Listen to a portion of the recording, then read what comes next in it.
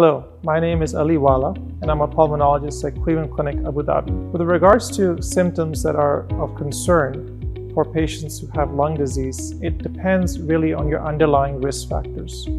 For those of us who are smokers, either current or former smokers, if you start developing weight loss, or if you're coughing up of blood, or have a cough that's just not going away, you need to be seen in a pulmonary clinic and be evaluated and have that looked at thoroughly, because it could be a sign of an underlying, more severe disease. For those of us who have asthma, using inhalers, if you start developing a wheeze that just is not getting better or have shortness of breath that's not improving, you will need to come to an emergency department to be evaluated. Such patients may actually even need hospital admission.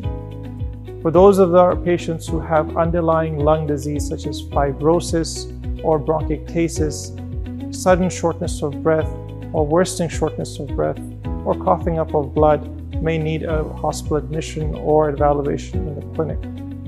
Those of us who have these underlying lung diseases should not take their health lightly and should always follow up in a pulmonary clinic where they have their chronic conditions evaluated and followed.